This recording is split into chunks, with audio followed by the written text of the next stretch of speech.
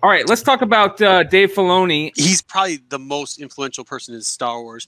As much as he credits Lucas, a lot of the stuff, in my opinion and a lot of other fans' opinions, is, if not the direct result of Dave, it's related to Dave somehow, that he got that boat in motion. What we need to figure out is, how does Moff Gideon get his hands on the Darksaber, like we've seen in the last scenes of season 1 of The Mandalorian? We know that stuff, and we know the earlier history of the Darksaber from Rebels. So between what we know and what we know, we've got to get there somehow.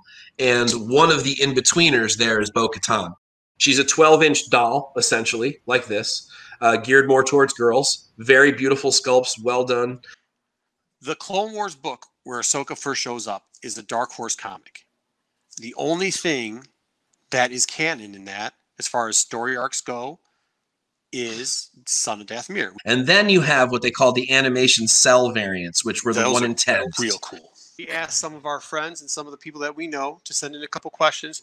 Hey guys, I thought Task Force 99, also known as Special Commando Advanced Recon, or shortly as SCAR.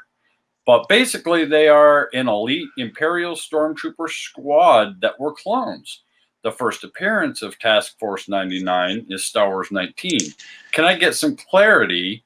Are these guys the comic book iteration of the Bad Batch? If not, what's the difference? Also, what books and arcs are must-haves for their story?